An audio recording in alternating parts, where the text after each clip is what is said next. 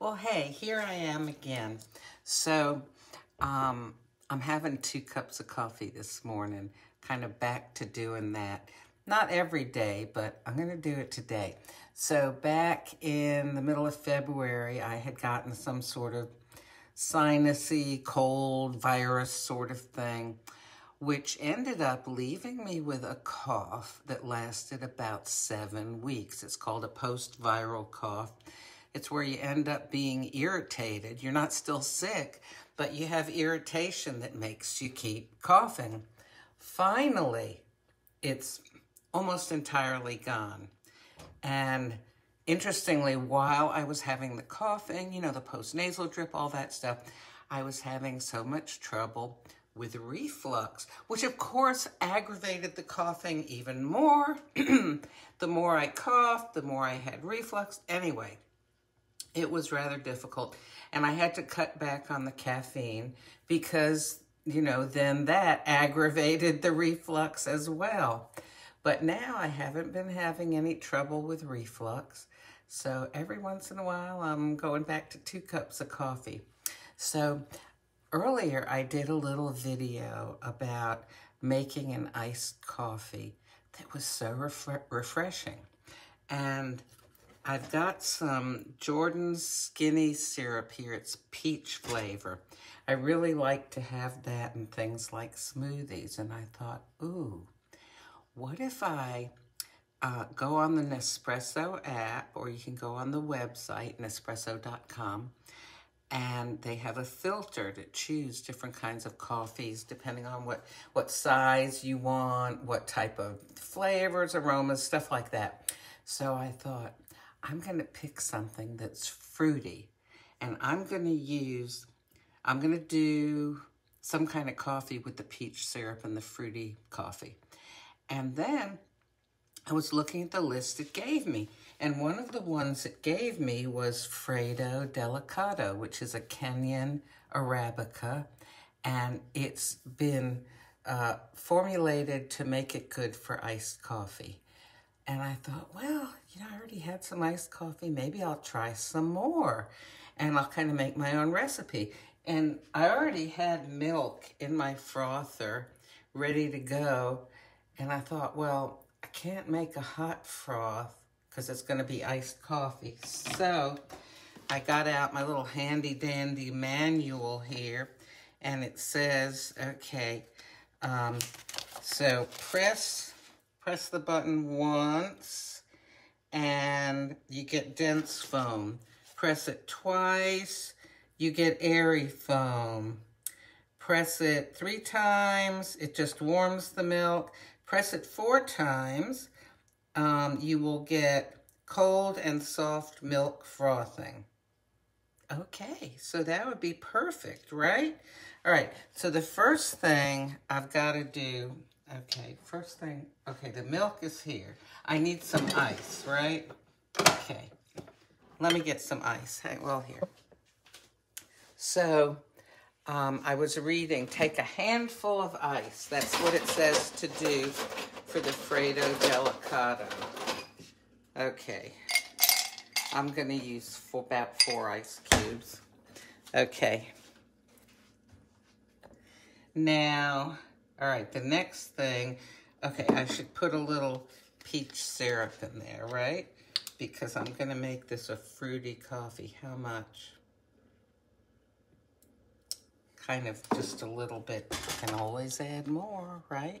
And good morning to those of you who are watching. Hey, Kevin. Okay, now, just to make this pretty, all right, let me see if I can do this. Okay, 1, 2, 3, 4. Oh, okay, good. It says the blue light will be lit up in the manual here. Let's see. Blue light keeps bright. Blue light will flash when it is finished. Well, it says warming, but this is cold froth. So I guess they mean when it's done frothing. Where is this thing made? Undoubtedly in China, right? Where is anything made these days? No, actually, the English in here is not bad at all. Okay, this is my Chef's Magic MF2 frother that I got a couple years ago on Amazon for $20. Now they're selling something with a different name, but it looks exactly the same for maybe $40 or $50. But prices on everything have gone up, right? So, okay. All right, there it goes. So I'm going to, what am I going, should I brew the coffee first? I'll pour it in.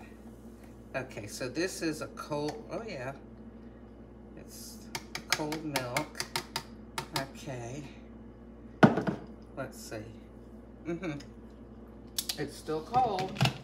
Alrighty, and now I'm going to brew the hot coffee into the cold milk with ice.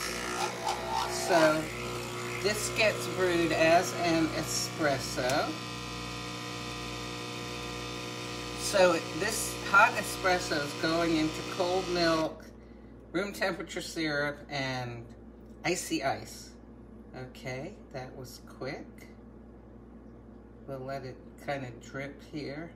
Now, I don't know how this is going to be. I wanted to try this with you.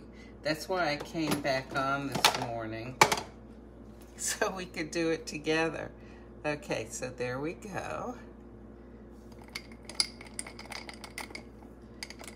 I guess I could have done this without the milk first and tasted it. Oh well, it is what it is. That's a nice froth, and it's a cold froth. Isn't that interesting? I've never done that before. Okay.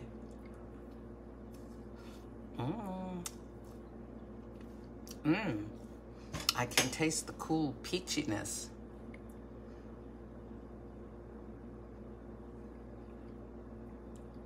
Oh my.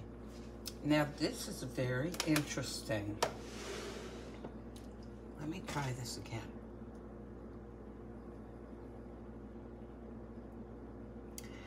This tastes like, it almost doesn't taste like coffee, but it does. Oh my goodness. All right. Back when I tried that Nordic Cloudberry, which was supposed to have a jammy kind of taste, if I remember correctly, it did not taste like coffee.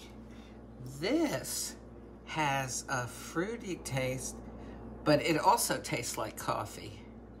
You know, I had read some recipes for, what was it? Was it the Miami or, oh golly, I can't remember, for some kind of coffee where you use apricot jam. And I don't have any apricot jam, but I think I'm gonna buy some. So, oh, am I getting into a fruity phase? Let me taste this again. Oh, I need to close my eyes. It's very good, very refreshing. Why do I close my eyes when I taste coffee? So I will not get distracted by other things.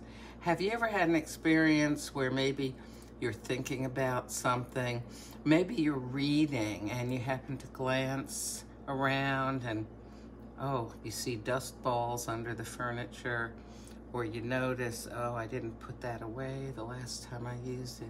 Oh golly, there's the laundry basket I need to fold. You can get distracted. And you can get distracted from tasting something too by seeing something. You know, like I'm looking over here on top of my microwave and I'm seeing, oh, I need to dust up there. Anyway, so I need to close my eyes when I first taste coffee so I can just put all my attention into tasting it.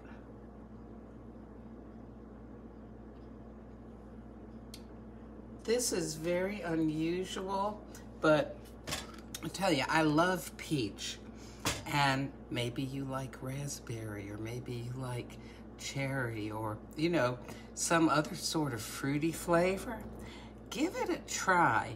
And I have found that fruity flavors do tend to come through better with something cold. Nutty flavors, I think, tend to come through better with something warm or hot. Not pretty much. That's how I kind of remember tasting various things. What do you think? Well, anyway, so, hey, give this a try in some way, shape, or form. Let me know what you think. And most coffee frothers do what this one does. It'll give you a choice of a hot froth or a cold froth, or, well, you know, like this one. What did it say? A hot dense froth, a hot airy froth, just hot milk, not froth, or cold froth. So, okay, something new. And golly, you could serve something like this to guests, especially in the hot weather. Hey, would you like a cup of coffee? How about an iced coffee? This would be a nice breakfast or dessert drink. Well, anyway, I'm gonna go and enjoy my nice icy cup of fruity coffee. Have a great day.